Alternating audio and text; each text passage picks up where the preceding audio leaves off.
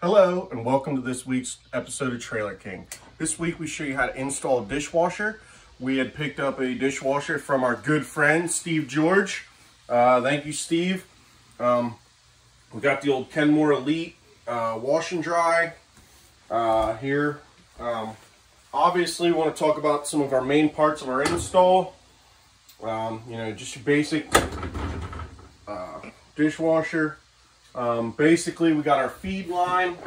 We had these convenient lines here running to our washer and dryer, which we did an install on before. Stainless line coming in, we hook it to the bottom, throw 2 lag screws down into the floor, and then we got our dump tube coming in over here. We penetrated the wall with a hole, and obviously it goes out, to the septic and, hooks in and everything like that. But it's just our basic install. It's not any homeowner can tackle this.